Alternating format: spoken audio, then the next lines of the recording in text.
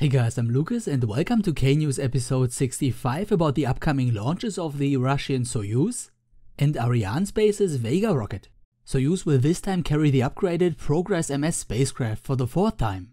In its cargo trunk are mostly supplies like food, air, but also some hardware and propellant.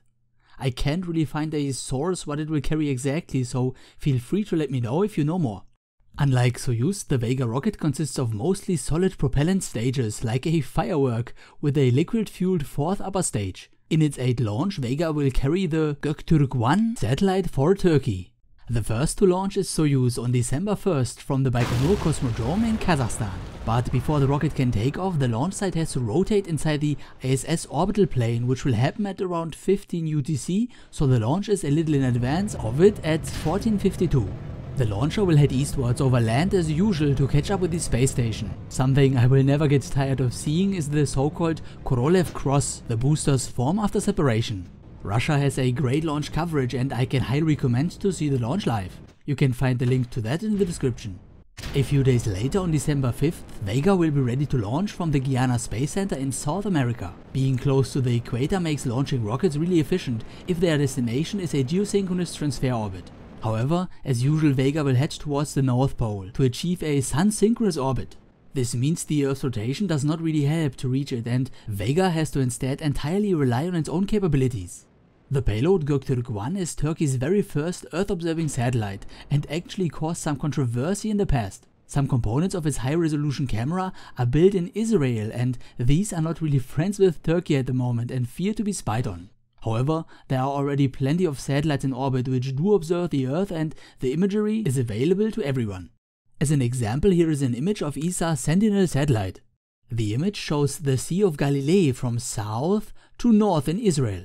It was shot last week and is updated once in 10 days, I think.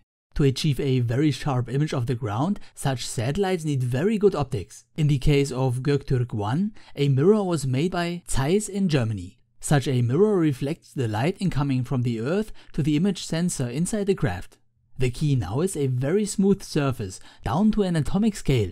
As you can probably imagine, the more bumpy the surface is, the softer or less sharp an image gets. So simply polishing such a mirror surface with regular sandpaper is not quite enough, so every company has their own top secret methods. Once Vega's upper stage arrives at the highest point in its orbit, the apoapsis, it will do a second burn to circularize it and release Göktürk-1 in its sun-synchronous 700 km high trajectory around Earth. After the main mission is finished, the upper stage will coast for almost an hour to then do a third and last burn, lasting a minute to re-enter and burn up in the atmosphere. But back to Progress MS-04. It will have meanwhile reached the station autonomously after approximately 2 days and docked to the Swesta module. It will then stay attached until the crew has emptied it. Now in the end, a little shout out to my patrons who support my monthly crowdfunding campaign. Thanks a lot, and if you want to contribute as well, simply follow the link in the description. Just by the way, December is packed with launches as far as I can tell, so you can expect a lot of videos in the upcoming weeks. Okay? That shall conclude episode 65 and I hope to see you next one if you like. Auf Wiedersehen and thank you for watching.